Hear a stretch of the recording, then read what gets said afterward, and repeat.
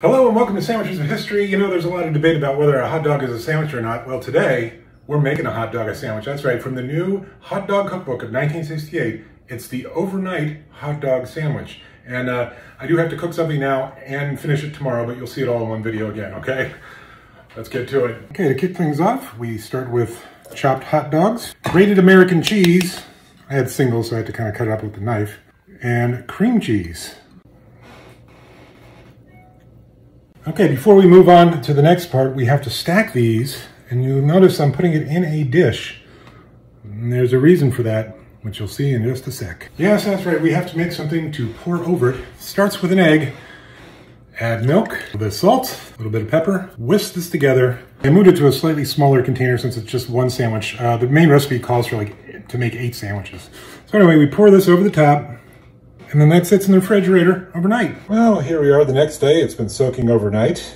Looks really appetizing. And we put it in the oven for about a half hour at 325 degrees Fahrenheit. While that bakes, we're gonna make a sauce that goes over the top of the sandwich once it's cooked. So we got a tablespoon of butter, quarter cup of onion. I'm gonna get that so it's translucent. Okay, now that they're slightly transparent, we add half a can of condensed mushroom soup and half a cup of half and half. Next, we add in coarsely chopped, hard-boiled egg and minced parsley. Oh, there it is out of the oven. Now I gotta transfer it to a plate and top with our delicious sauce. I'm not gonna lie to you, this does not look great. But let's give the overnight hot dog sandwich a go. It's just this big gloppy mess. I don't know why anyone would go to the trouble to make this, to be honest with you.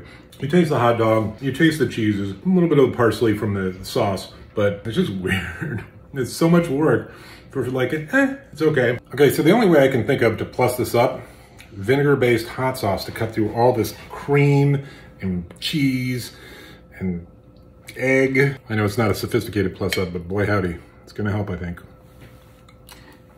And it does. Vinegar cuts through the fat. I don't hate it, but I also don't understand why someone would take the time to go through all of this just for that. I'm not sure if I'm gonna finish it. I might finish it. See you next time.